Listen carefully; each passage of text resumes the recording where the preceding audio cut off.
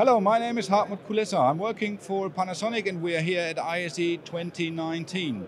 I would like to introduce to you the new PTRQ 50K projector, which is the world's first 50,000 lumen native 4K laser projector. This machine is taking high brightness projection to another level, realized in a compact size, small form factor, so that it's still easily handleable in a four-man operation to put it into its place. It has all the benefits from the laser light source with a 20,000 hours of light source lifetime, and also benefits from a filter-free design, which can make really a maintenance-free concept, even in the hardest conditions, including hazer and smoke environments and rental and staging applications. So yeah, this product is coming out in this year, December. Please come visit us at ISE and have a look yourself.